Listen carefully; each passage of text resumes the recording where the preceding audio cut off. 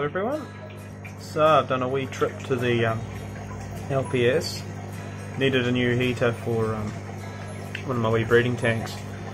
So I've got one of them, and also thought while I was there I may as well pick up some fish food for the marine tanks. I've got some frozens in the fridge, and I couldn't help myself. So have a look at this.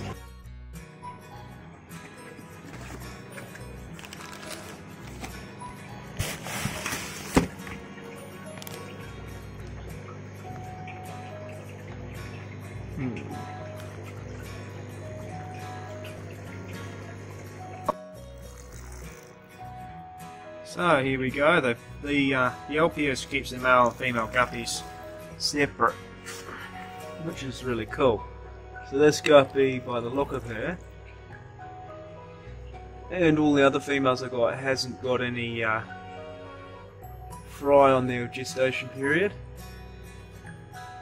So I'll put her in here in my wee breeding rack, which is slowly getting bits and pieces from the guppies in them, to leave her here for a while, see what happens, and then I'll introduce her to one of my males. So she's got a nice black markings towards the tail with the iridescent blue in it, so she'll be the new mother to add to my line later on down the track. I just couldn't help myself.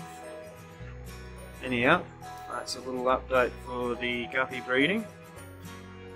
And hopefully one day I might be able to do a tour of the LPS. Fingers crossed. Max Fishroom out.